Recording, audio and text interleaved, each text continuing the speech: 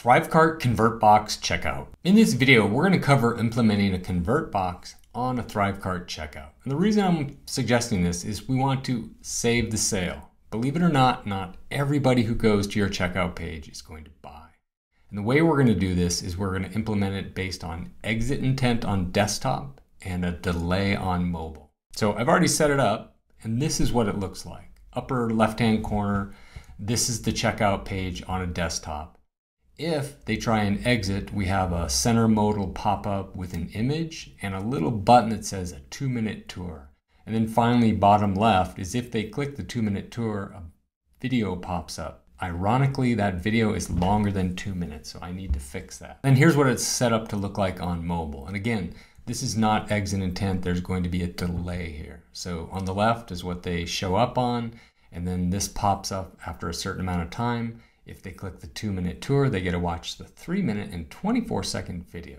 So let's dive right in. Inside your ThriveCart account, you need to add some code from ConvertBox. Easy, and it's the only thing you need to do here. So I'm going to go into ConvertBox, and I'm going to go to here, go to installation, and I'm going to click on add to your own site. Go down here, click on copy to clipboard. So for any product you want this to display on, you need to edit. So I'm going to go into both of these. I've already done this, but I'll show you where I did it. So I'm going to go into this product.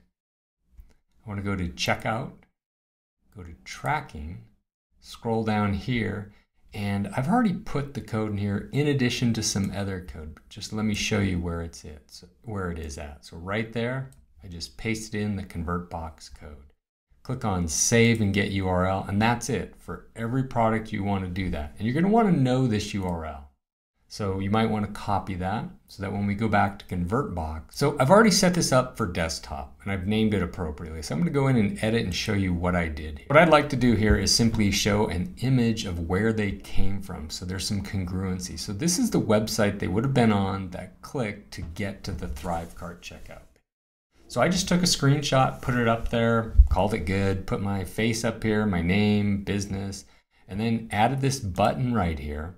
And the button actions are basically to go to the next step. So I had to create a 2-step process in here. Instead, this button right here goes to the next step. So I guess I could have done go to next step, but I just want to be very specific. And there's actually only one other step here. So I'm going to go ahead and just save that and close that. And if you look here, I've got another step. That's all it is. And then what I've done here is I've dragged in or pasted in a Wistia video.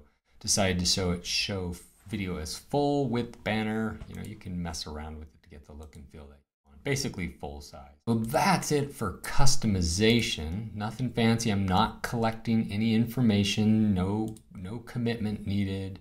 Now, the next step, mobile, not really concerned about because I'm not using this on.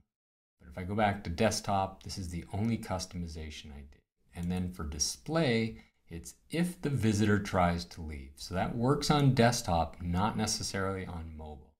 And then down here, I did this exact URL. And these are the 2 URLs that my ThriveCart checkout pages are. So those are the 2.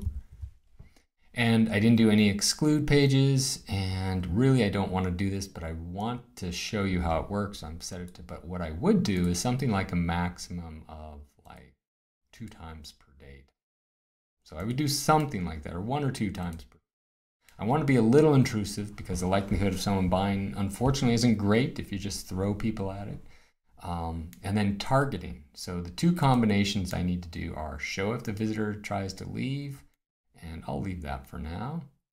And I target specific website visitors, and I chose desktop. On the next version, I'm going to choose mobile. So I'm going to go ahead and save that. Actually, I've canceled. I've already saved all this stuff. I'm going to exit. Now what I want to do, and this is a nice feature of ThriveCart, guess what? I can clone this.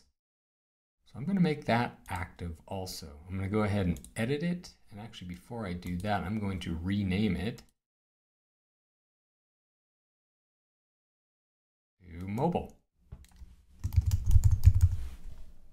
Go ahead and save that. Now I'm going to edit this so it's appropriate for mobile.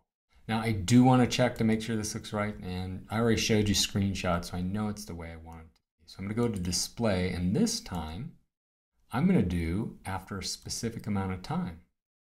I'm going to give them 10 seconds. It's up to you how intrusive or how forgiving you want to be. So for instance, if they're on the page and they're showing some hesitation, I'm going to give them 10 seconds. And actually, it's going to show up after 10 seconds no matter what. That's really my only options. The scroll percentage doesn't really work because in this case, there isn't much to scroll down to. Can't do this, don't want to do this.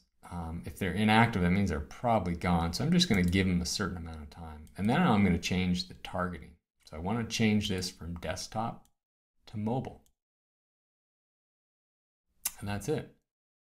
So now I am finished. Okay, one for mobile and one for desktop. So I'm going to show you what it looks like. This will be exit intent.